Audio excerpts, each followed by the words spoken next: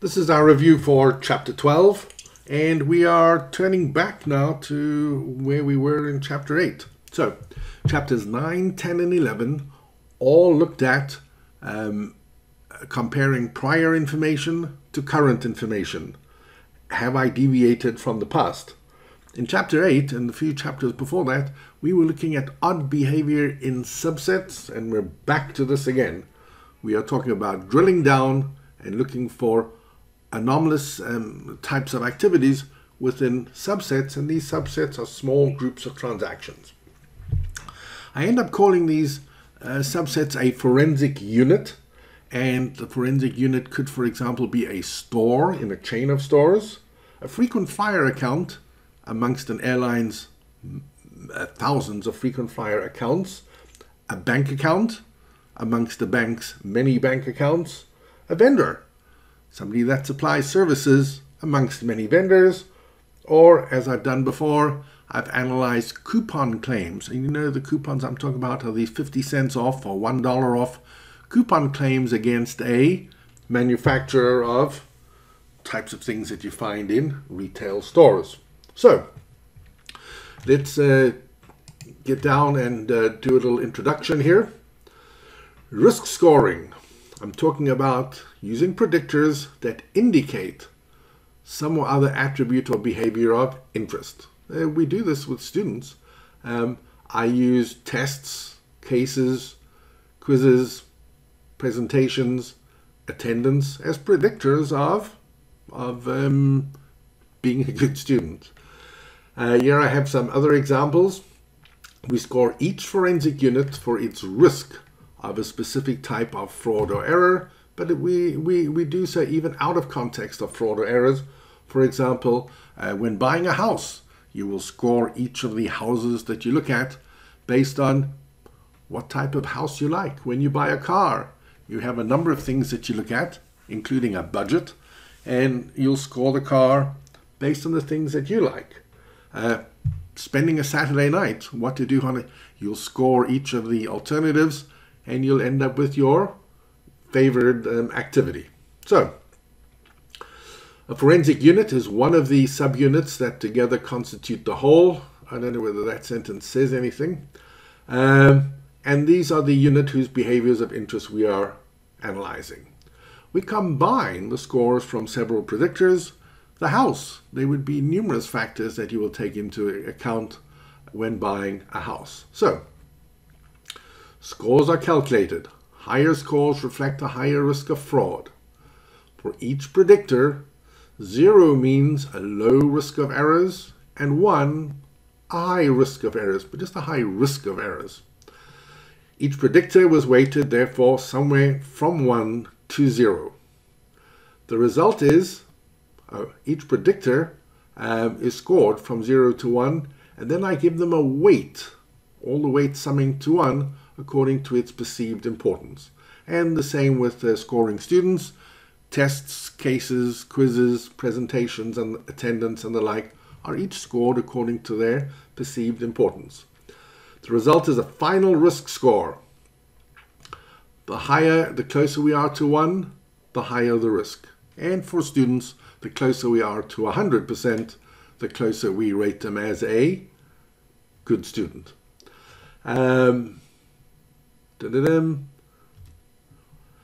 Now, I'm talking about if you have a high budget and the stakes are high, we can do what the IRS did some 20 years ago.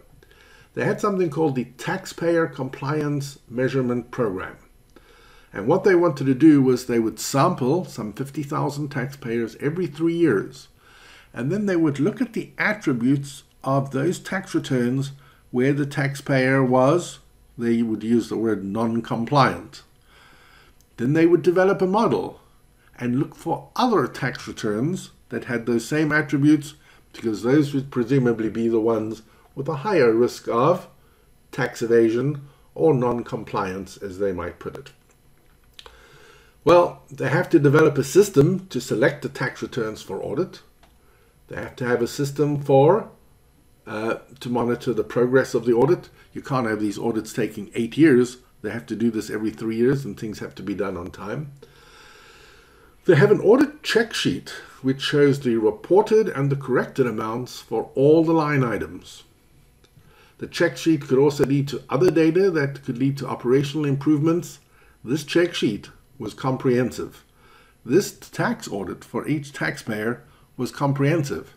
Some people likened it to an autopsy without the benefit of death. They had to train the auditors. The selected tax returns had to be audited. Everything had to be put into a database. The database had to be accurate and consistent. And only then did they use discriminant analysis to try and discriminate between compliant and, as they would put it, non-compliant.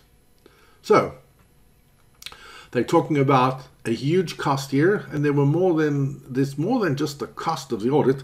What happens is when they spend a huge amount of effort auditing 54,000 tax returns, they are then random tax returns. They are then not auditing 54,000 tax returns that look as if they might have some tax evasion. Sample size below 50,000. So I said it was 50,000. It sounds as if it hovered around 50,000. Anyway, lots of people had many concerns, and that program has since been discontinued. Victor's case is a prime one where this risk scoring on vendors might have worked.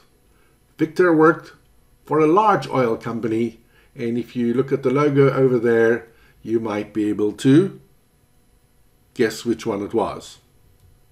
So, this was Victor's scheme. Opened a post office box, and amazingly, this PO box was in a post office in the basement of the head office.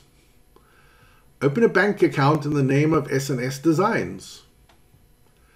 Prepare invoices from S&S Designs and send them to BP in the mail. Tell your assistant to prepare a check request so that a check would be prepared to pay the invoice.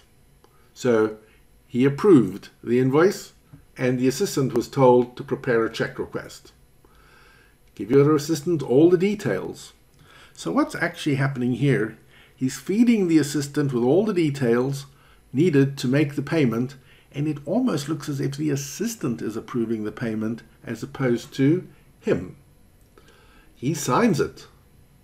Instruct the assistant to send the check request using fax machine to the company's check processing center in Tulsa, Oklahoma, where I spent some time, I think around 20 years ago, doing an analysis of corporate data. But here's the problem. Using fax machine opens you up to a charge of wire fraud. Collect the checks from the post office box and deposit the money into the bank account of S&S Design. Then take the S&S Design money, spend it as you like. Do this over a period of 9 years for 3.1 million. Live the high life. Here's a problem. One day you retire. S&S suddenly stops doing business with the company, and you have a successor. And in this case, the successor started nosing around, which led to Victor's demise. This was the PO box in the basement of the head office, and this was the exact PO box that Victor used in his scheme. And once again, the fax machine opens you to a charge of wire fraud. Using this opens you to a charge of mail fraud. This is the prestigious head office, the head office building, and it was indeed in the basement over here that Victor had his post office box. So Victor was a controller at a satellite office on the outskirts of Chicago. He would come to the head office regularly for meetings with the top brass, and what he would do is when he was finished with his meeting, he would pop down to the basement to collect his check, his fraud check, one of the ones that ended up totaling 3 million. Well, we're going to hear from 3 people here. The first is the lawyer. And the lawyer is talking and he's saying, Your Honor, so he's addressing the judge, And he's talking about bringing a cashier's check made out to BP America for $803,000. Well, this is, of course, in partial settlement. Any fraudsters out there? By the way, that partial payment will do nothing to reduce your sentence. When you've stolen the money, as in shoplifting, when you've stolen it, you've stolen it. Giving half of it back, or in this case, looks like a quarter of it back, not going to help with the sentence. Now, we talk about a 2-level increase. There is a sentencing guidelines. We're talking about various levels. In the previous chapter, I talked about Catherine Harrell. I knew how many levels she would get, and she would probably get 46 months. She ended up getting 70 months. But now they talk about a 2-level increase for sophistication, using sophisticated means. And the lawyer brings up a reasonably valid argument here. The argument is you can't steal 3.1 million without using a sophisticated method. So don't use the 3.1 million in determining the sentence plus sophisticated method. Here's the one problem. At sentencing, it's too late. Bringing these arguments up now, when all these calculations have been done, too late. Let's hear from another party. Victor himself, my sincere apologies. How passionately I can say. He talks about his daughters. He talks about his estranged wife. Again, he talks about his daughters. He talks about deeply regretting the situation. Not Mike the situation. We did Mike the situation last chapter. He's talking about this fraud situation. They all deeply regret the situation on sentencing date. I have seen people in tears in federal court. And last, let's hear from the judge. And this is quite telling. I find sentencing somebody of your age very difficult because these should be your golden years. Now they talk about why we sentence people. And he's only giving 2 of the reasons here. There are more. One is specific deterrence. We need the sentence to deter you from going out and committing another crime. And he says, I don't think this is an issue with his age and with this rap. He's not going to be going out and doing it again. But here is the other objective, and this is terribly important. The sentence also has to provide general deterrence. That is, it has to be sufficient to deter others from going out and committing similar crimes. And if we talk about the college admissions scandal, this is what Lachlan and Massimo seem to be forgetting. Their sentence is going to be primarily there to deter others from going out and committing similar crimes. It's a high load of publicity, and this is indeed one of the main objectives. One of the other objectives is when somebody's extremely dangerous, we put them away so as to help with the safety of others. So with the college admissions scandal, the main objective there, to deter others from going out and committing these crimes. He got sentenced to 63 months. Now, here's an example.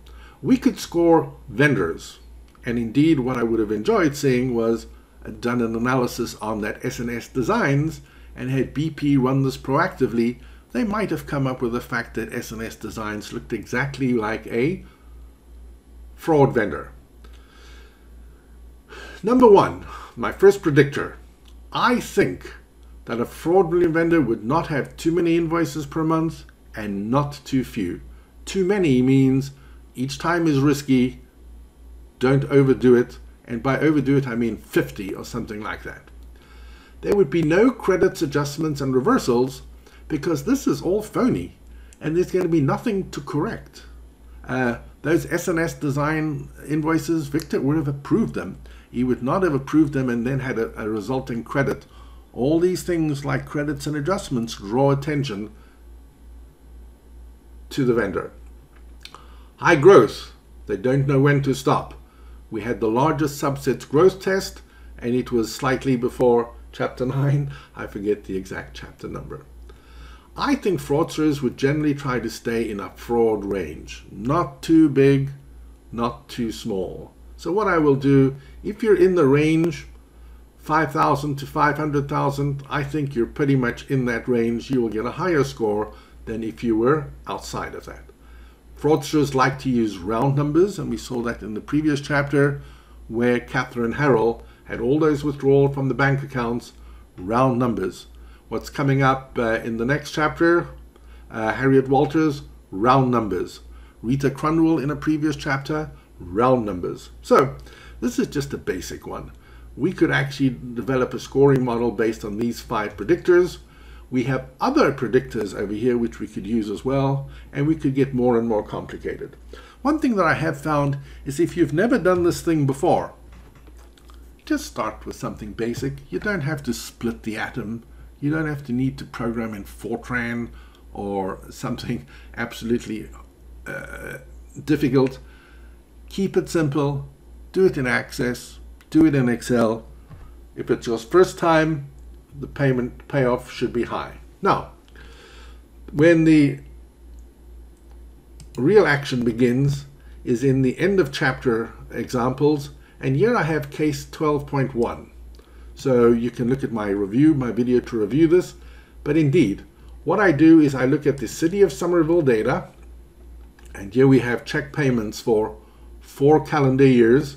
We have the vendor name, we have the amount, we have the check date, check number, and we have a whole other score of attributes of interest to the right over there.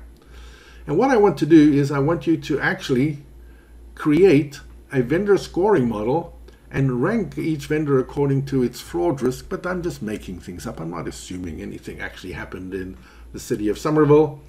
And here we go. We're going to have 4 predictors, one based on the percentage increase from 2015 to 2016, one based on the total dollars for 2016, one based on the number of invoices for 2016, and one based on the day of the week that the checks were processed. I ask you to weight each predictor. I want you to show me the first 20 rows of your results. And so if you are interested in seeing risk scoring absolutely in action, you can simply go to my guidance video for case 12.1, and I will walk through this step by step until we end up with a final result. So I'm here. It's in the chapter. Let's move on to continuous monitoring. So we do continuous monitoring in many facets of our life. The perimeters of prisons, continuously monitored. Those machines in hospitals, continuously monitored. We see TV, people running towards a room. That's because some alert has been set off that a number on the machine has moved above or below a good range. Our water supply, continuously monitored. We have lots of things that are continuously monitored. Why don't we do more continuous monitoring of financial transactions? Well, if we did, this would be the approach. Determine the scope, methods, and techniques. Exactly what am I going to monitor and which methods am I going to use? Create the predictors or the performance measurement indicators. Track exceptional events. Separate ad hoc, which means from time to time, from the regular monitoring.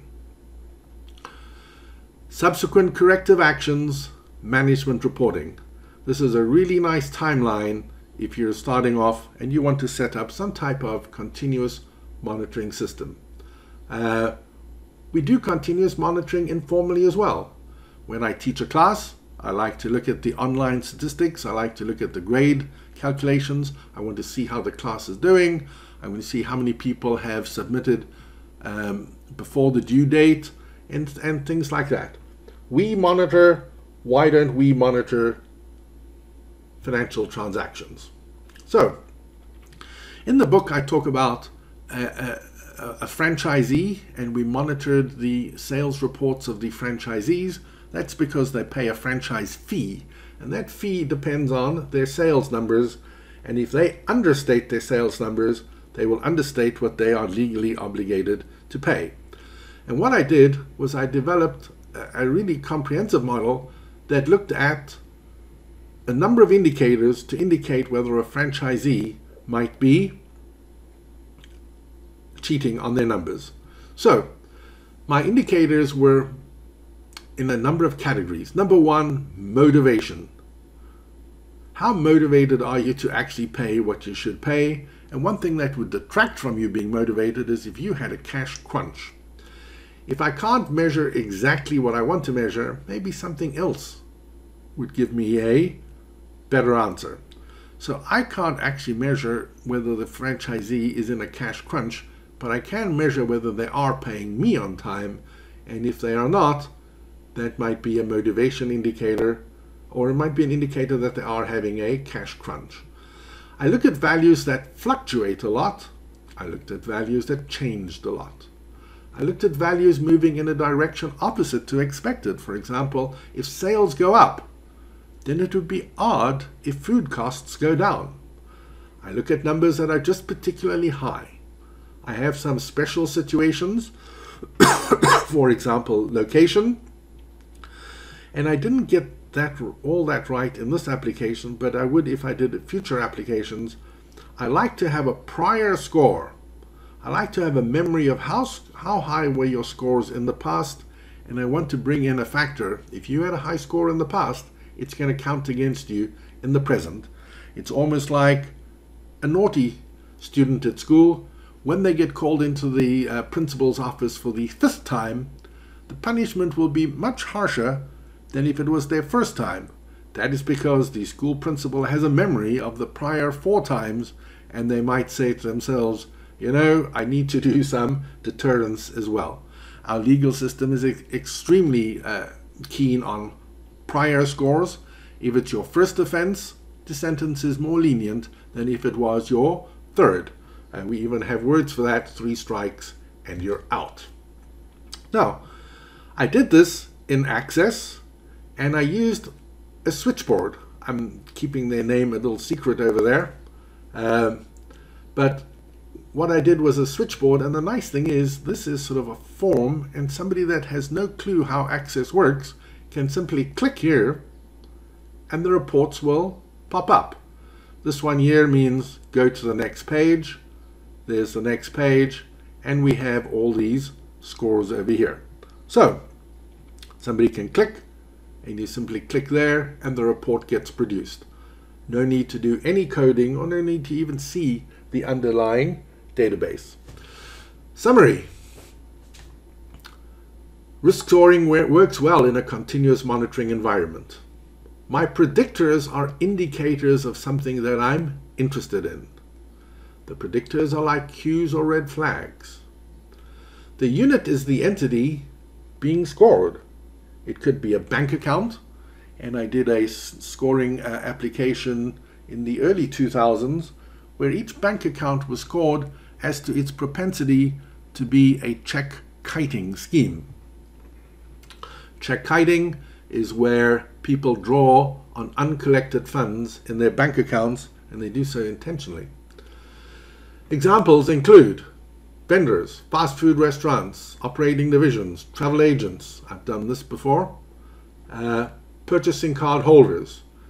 It works well when we score many forensic units, because what we do is we get the final score and we look at those with the highest score. This indicator also works for every single credit card purchase that you do. When I go to my local Kroger and when I spend $56.32, that transaction gets scored in a fraction of a second, and the bank will accept the payment because that looks exactly like what I spend at my local Kroger's. Every transaction is scored, and why we are surprised that it gets scored is because it's done in less than a second.